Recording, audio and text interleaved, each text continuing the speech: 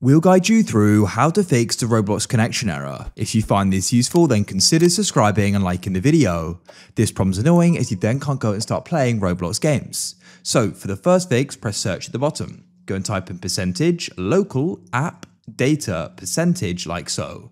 Then you can click here to open up the file folder. Now you need to scroll down and we need to go and find Roblox. It's alphabetical and you can come into it, then find logs.